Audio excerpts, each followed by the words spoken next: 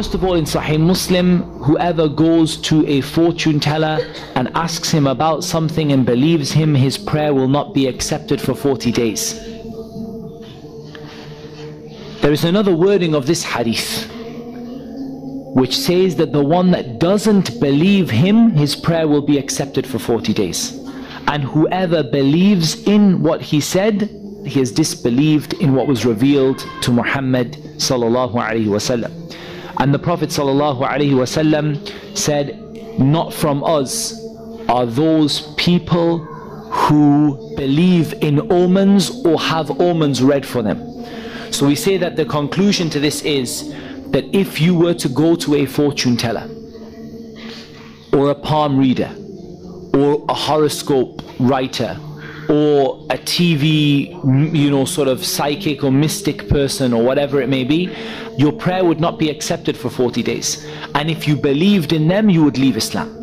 And the Prophet ﷺ indicated that fortune telling is a branch of magic.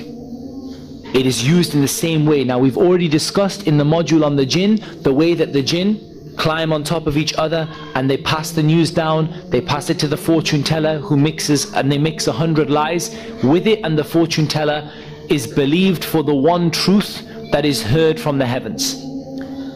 And this last hadith affirms for us that the Prophet ﷺ attached the same ruling to the one who goes to the magician and the one who performs the magic, and the same ruling as to the one who goes to the fortune teller and the one who commits fortune telling.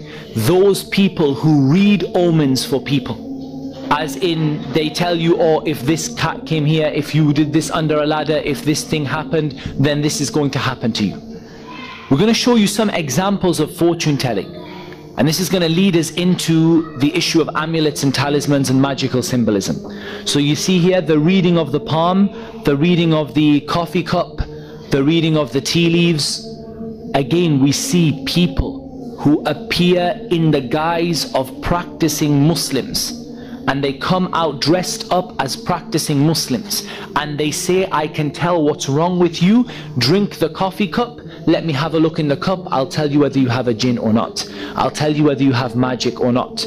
Let me look at the tea leaves. Let me look at your palm. Let me measure your clothing. That's very common, especially amongst the Bengali community.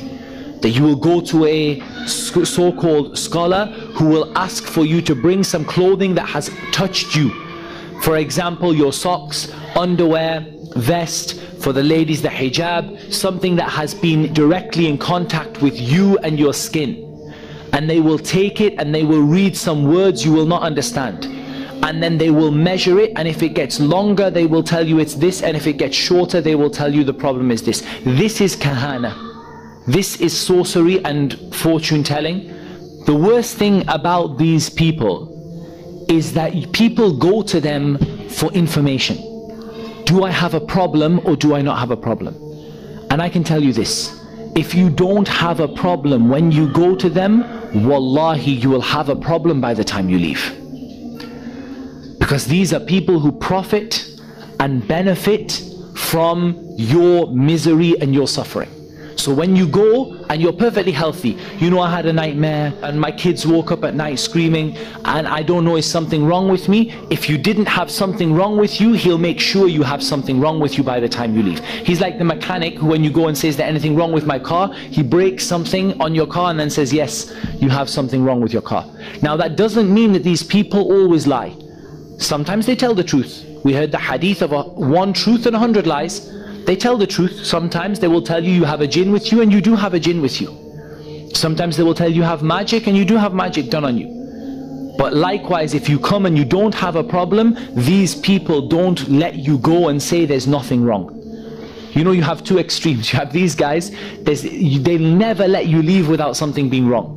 And on the other side, you have those guys who everything is a mental illness and there will never be anything wrong with you. Somebody comes and literally flies up and down, attaches themselves to the ceiling, spinning around and screaming, I am the shaitan, I am the shaitan, goes down, he says, yeah, you have a mental issue. This person has a mental issue.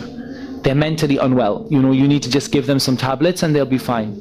And then you get these guys, if you're fine and healthy, by the time you go to them, they will make sure that you're not healthy by the time you leave. The way these guys work is of many different types, and we're going to see some examples. These are the shells, like they have seashells or small shells and small seeds, and they throw them down onto a piece of cloth or a piece of material, and then they see where they land, and they tell you something is wrong with you, or something is not wrong with you, or something is going to happen to you. Likewise, using cardamom seeds, using date stones, they have many, many, many variations. Likewise, writing on the sand. So they have a tray of sand and some sort of symbols appear in the sand. Now, how do these symbols appear in the sand? I can tell you now, it's not Jibreel who is writing them. And it's the jinn, without a shadow of a doubt. And then they say, look, something is written in the sand. If it's written this way, it's this. If it's written this way, it's this. And they have many different, they have this thing with ash. They burn some stuff and they throw some, water in it and whatever, and how the ash lies, that's how they determine what is wrong with a person. And likewise, the use of these candles, and we saw these in the video with the magician.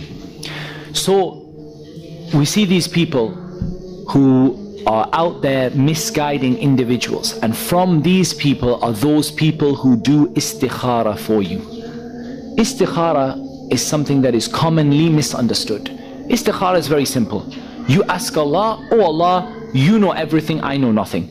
If this is good for me, make it easy. If it's not good for me, take me away from it and give me something better and make me content with what you gave me.